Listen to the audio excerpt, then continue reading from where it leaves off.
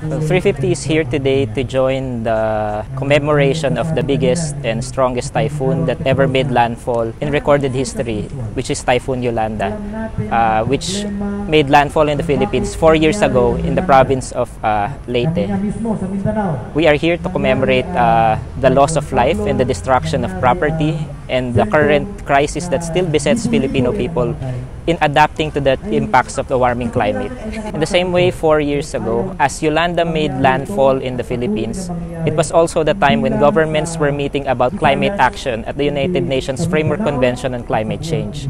Today, world leaders are still talking about how to respond to a warming climate. We only have a shrinking window for climate action. We need to meet the 1.5 temperature target. That is why we need drastic climate action. We need governments hastening their work towards transitioning to a low-carbon economy. And we can do this by shifting away from fossil fuels and moving towards renewable energy, which is not only clean and sustainable, which also brings immediate benefits to communities. I believe that this is the first step towards attaining what we call as climate justice. Manila! Manila!